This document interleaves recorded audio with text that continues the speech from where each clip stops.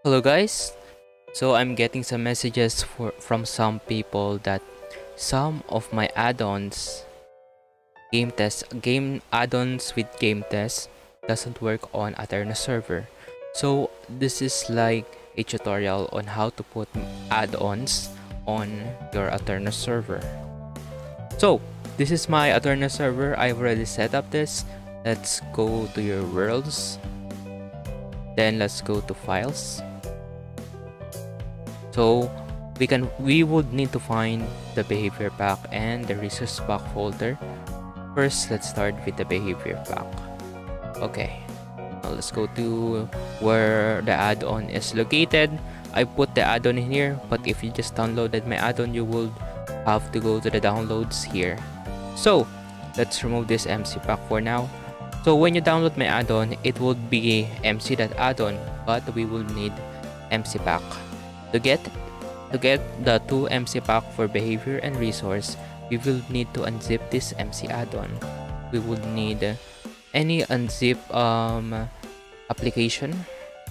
So here is our MC pack and behavior and resource MC pack. So we will just need to copy paste that and put that here.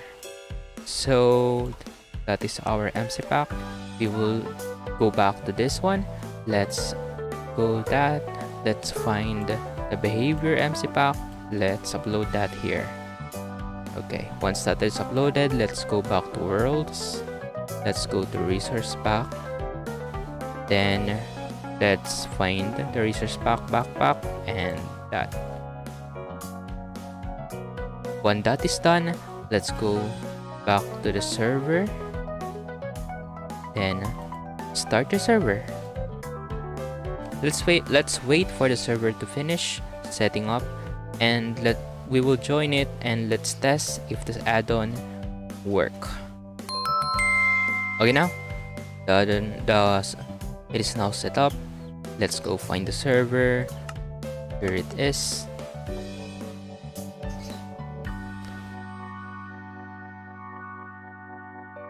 Okay, now let's go find.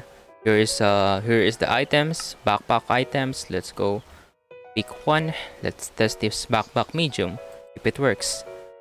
It opened that, which is good. Let's test another one. Let's test the small one. It opened that. Okay, now it works. So that is how you import add-ons in your Aternos server. But what I forgot to tell you, one last thing, is before you open your server, before you open your world, be sure to go to the options first of your world and go to the experimental sections. So some add-ons will require you to have certain experimental settings turned on. On most of my add-ons, I require holiday, creator features. Some of my add-ons require game tests, upcoming creator features, and experimental Molang features.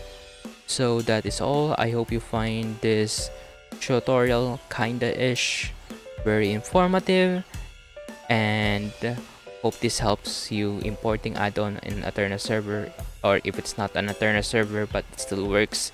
I'm glad that it works for you. So that is all. Thank you and see ya.